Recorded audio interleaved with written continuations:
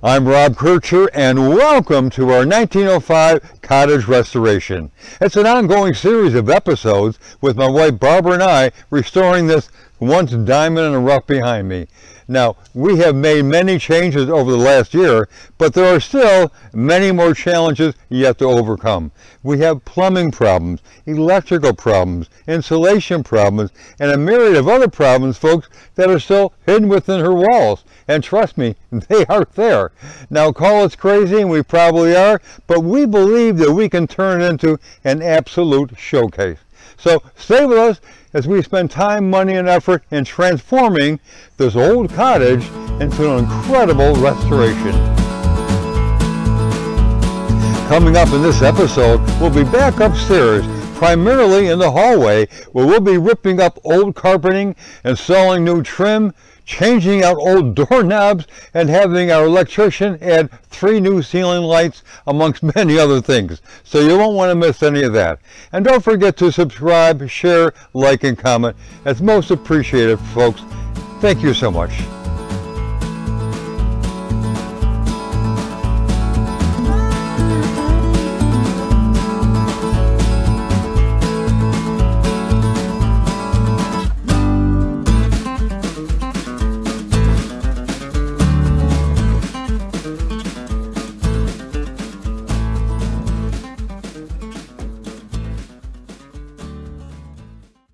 Well, this is the last piece of carpeting, and I think I'm able to get actually 2 steps pulled out. Yay, look at that. Okay, that goes down, and then the padding comes up, and then it reveals these new treads that they put on, which is going to be good for our new wall-to-wall carpeting. Okay, now we're going to be working on these strips on both sides and so on and so forth, so stay with us.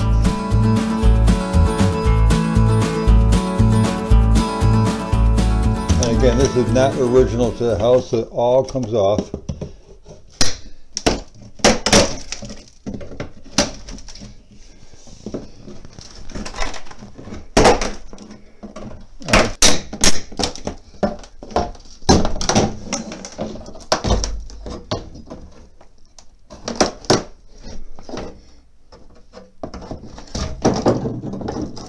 Wow, look at that. There's wainscoting behind here, folks.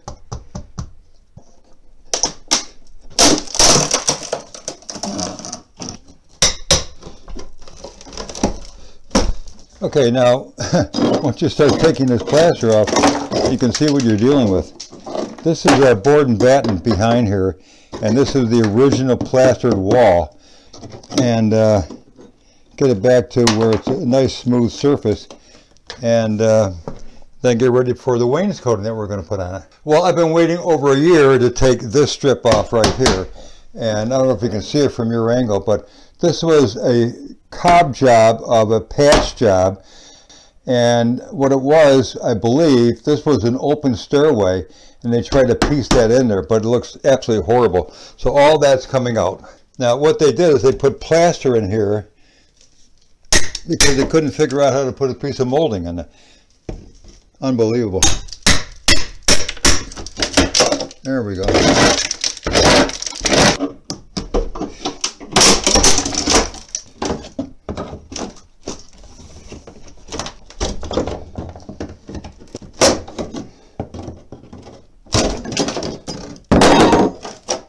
Look at the gigantic nails they put in that. Nothing like a good wrecking bar.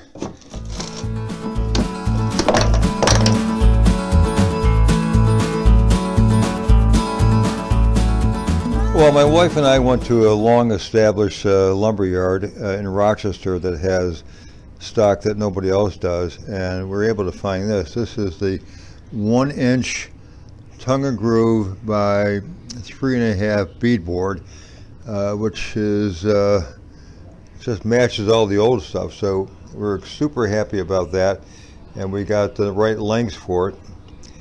And then we also got this poplar over here, which we had them rip in half, and that's going to go up along the side of the staircase and then we're going to put a piece of molding, which is that piece right there, on top of it.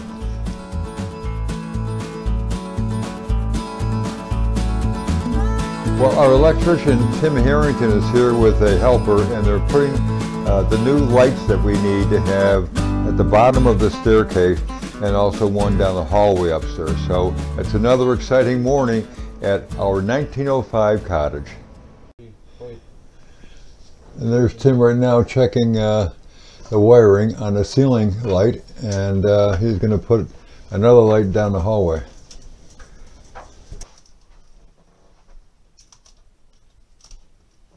Well, they already have the ceiling light put down in the middle of our hallway here, which looks fantastic. So they ran the wire, and now it's coming out the other side. So Tim has got to change the plans now. He's going to see if he can't run directly down through the ceiling. So he's repositioning that light right there. We have a very small access to the roof, I guess you could say, and Tim is trying to see if he can fish a wire from that position over to the light in the hallway. Where's the 3-wire for the travelers?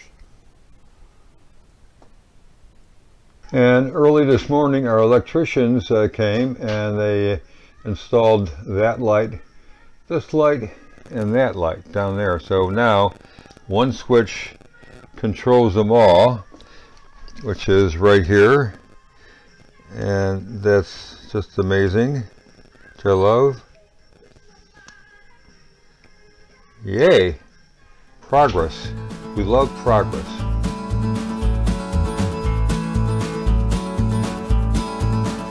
These 2x4s, by the way, were the old 2x4s when they actually measured 2x4. Now it's I don't know, it's 3 3¾ by 1 3/4, something like that. So, but these are the old 2x4s. Swing around. This is the new banister that we have. It's been supported with beadboard, and it's quite solid now. But this is the color that the walls are going to be. So if you look down at the baseboard, that will be white, and then the walls will be that color, which is the same color that we had for the bathroom door.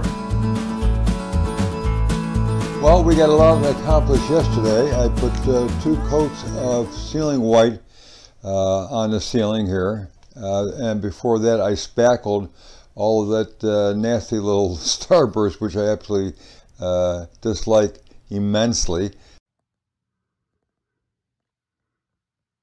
And now what we're doing, as you can see, starting to put our corner boards up. Here's one. And we have another corner board down there. So I'm going to finish up the corner boards, the baseboards today, and get as much of the trim up as possible. And then what we'll do is we'll start to paint, which is always a fun thing to do. This is the other end of our hallway. It's short. To the right is my office, and straight ahead is our guest bedroom. Now to the right and left and along the top of the doorway, I'm going to be putting in some new boards, so it's going to match what we have over here. And along the ceiling up there, I'll be putting new ceiling molding as well. Okay, so here's to you. Cheers. Have my morning water. And stay with us as we tackle the next stage of our upstairs restoration.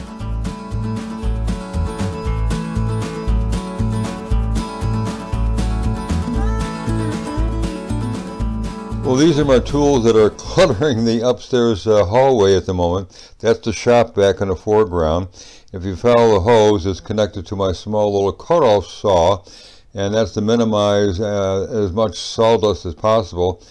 To the left of that is my compressor, and that's my air staple gun that we use to adhere both the baseboards and the ceiling molding and so on and so forth. Okay, what I'm doing is I'm mitering this piece of trim, what I call is a picture frame surround. So I'm cutting this on a 45 like so,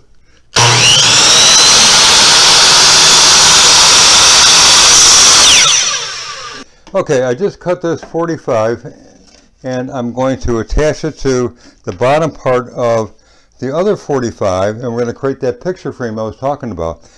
So I'm going to use my brads, and they're about 2.5 inches long and they're perfect for this operation. Okay.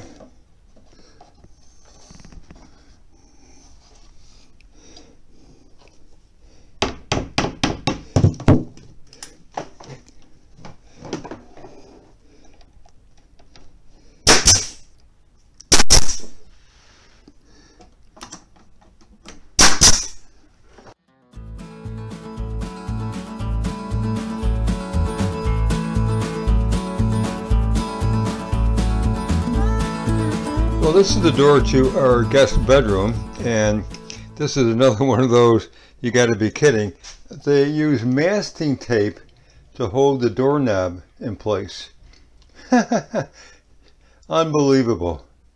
Only in a cottage. This is very modern, and you can see behind there's an imprint over here where they had a much wider back plate. And then on the bathroom door, look at this knob. You gotta love that. And then in Barbara's office door, look at this. There's 2 knobs here. At one point, I think they had renters in the house, so they wanted to keep their private stuff behind lock and key. So that's that part. But all this has got to come out and reposition the doorknob. So that's going to take a little bit of work. And this is what it looks like on the end of the door. They just put a bunch of plaster in there, so all that's going to come out. And this is the other doorknob that's above it, which is going to be taken out. That'll be covered, and then it's going to be put back where this knob is right now.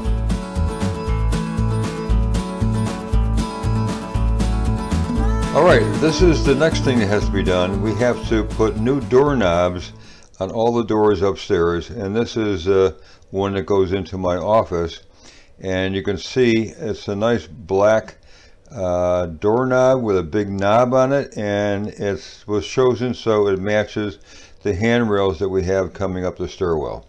You can see it's a really high quality doorknob that actually I'm very happy with the overall look of it, and again how it was manufactured and the structure of it. It should last far longer than we're going to be around. This is the door that leads into the guest bedroom, and that's what I'm dealing with. I took the old knobs off. They were horrible, threw those away.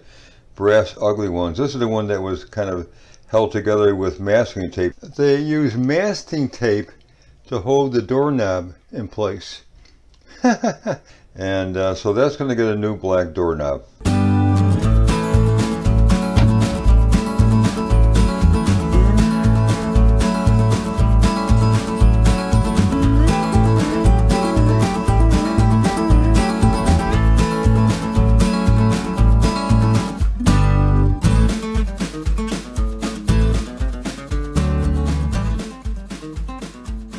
Well, I hope you enjoyed the episode. Now, coming up in our next episode, we'll be replacing our old bathroom with a spectacular new look, and you won't want to miss that. So don't forget to subscribe, like, share, and comment. And as always, folks, it is most appreciated. Thank you so much.